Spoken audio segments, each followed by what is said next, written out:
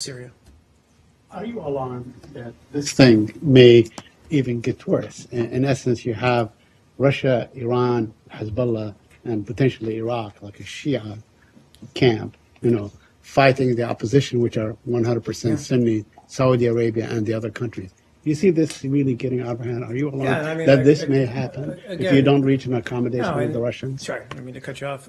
Look, Secretary and others have spoken about this far more articulately or eloquently than I could, but absolutely, there's a chance this could, if there's no process in place, or at least hope for a political resolution, that this could descend even further into bloodshed and conflict, and, as you noted, spread to become a wider conflict. And that's our concern, and that's why we're trying to pursue, to the extent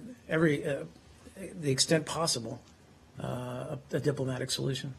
Yeah, TJ.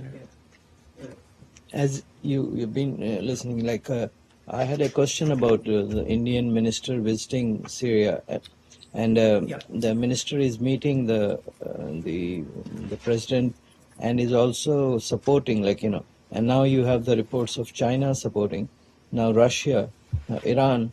So there is a coalition that is supporting the Syrian regime.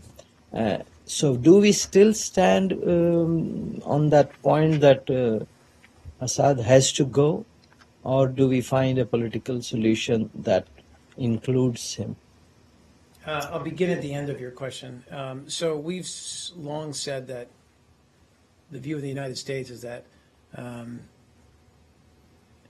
there can be no successful political transition with Assad as the leader of Syria. But how that transition takes place, the pace of that transition, is really something to be negotiated in Geneva between the two sides.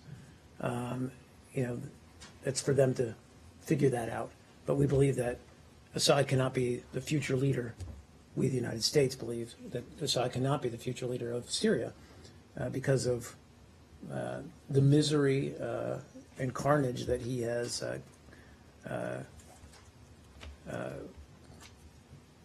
caused in Syria on his own people. In answer to your question, look, I don't want to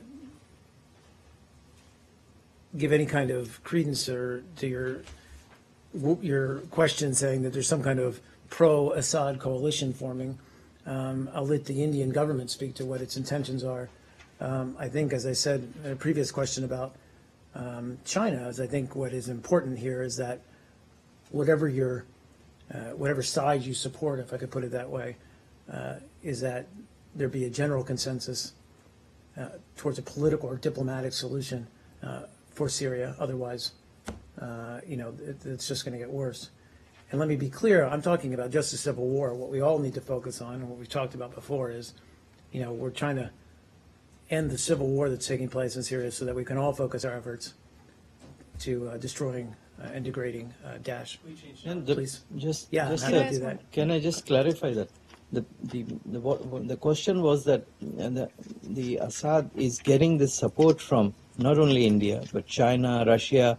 These are not just small countries or small powers.